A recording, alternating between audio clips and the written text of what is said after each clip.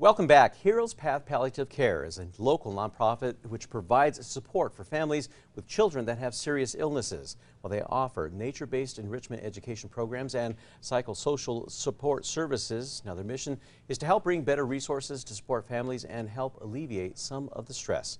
We're joined this morning by one of the board members, Corey Lee, and Jen Bartz, to tell us a little bit more about this wonderful program here in New Mexico. Ladies, welcome. Thanks for having us. Yeah, it's great to have you both with us. So I'm going to kind of let whichever one of you wants to handle telling the audience what Heroes Path Palliative Care is all about. Yes, we work with families who have a child with serious illness or medical complexity. There's about 80,000 children in New Mexico who would benefit from palliative care. I was one of those families. My son died 4 years ago when he was 4 years old. He was medically complex, and so we know firsthand what it's like to go through all of the challenges and the stressors, and so we've designed programs to better support the families in our state, and we have people, very highly trained and skilled people like Corey on our team to help make sure that we get the services they need in this state. Corey, how crucial is it to provide those services for families? Exceptionally so. Parenting a child with a serious or a medically complex condition, it is an incredibly challenging experience. The siblings need support, the primary caregivers need support, not just medical support, but psychosocial support. And so that includes care of the whole child and their family. Yeah. What's some of the feedback that you've heard from families after going through the care program? Yeah, I think what they're really excited about is just the fact that they now know other families that are like them.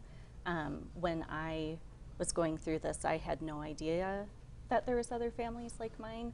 And it's really fun to watch the kids look at each other and be like, hey, I have that same thing. I have a trach, or I have a G-tube. So I think just being around other families has been really beneficial for them. And then knowing that there's people who really genuinely care and are working to support them in more inclusive ways, including getting better trails and things like that in the Albuquerque area. I think it's been very encouraging for them, and just to know that they're not alone. Are there opportunities for volunteers to get involved? Yeah, we would love to see more people come on board to help us with our philanthropy effort, which we think of as like the fun committee. But also we have opportunities for teens. We have a teen council for them to get involved and help entertain the kids. We need more board members. I think right now, when there's so many illnesses, it's hard to get people hands-on with people, but in the summer we may be able to have more people be hands-on.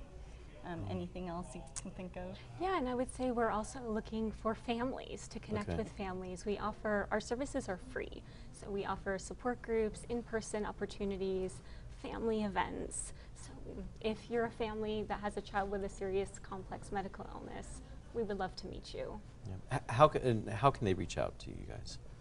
Yes, you can go to our website and connect that way, or our Facebook page, or you can email me at jenb@heroespathpalliativecare.org, and I'm very responsive. So. Very good. And everything is it centrally located here in Albuquerque, or?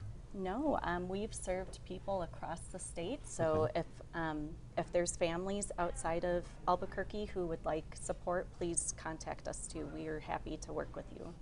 And it's kind of open enrollment. It's just anytime. Yeah, anytime. And the trajectory of a child's serious illness, it's a roller coaster. So sometimes kids will be doing really well, and other times they'll really be struggling. And we're there through it all. It's good to know, and good to know that those resources are out there. Is there a website we can check out?